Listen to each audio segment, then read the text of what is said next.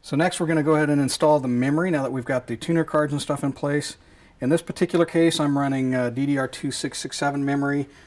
Check with your motherboard manufacturer to determine what memory is approved for your motherboard.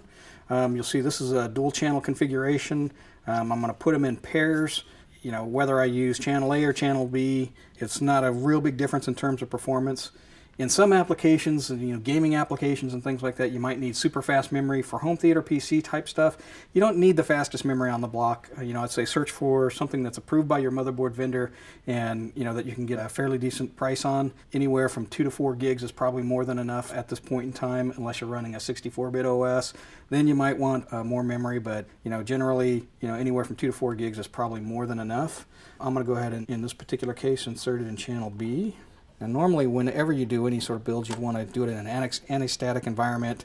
Strap yourself down, make sure that you're not going to short out components, don't handle it by the edges, things like that.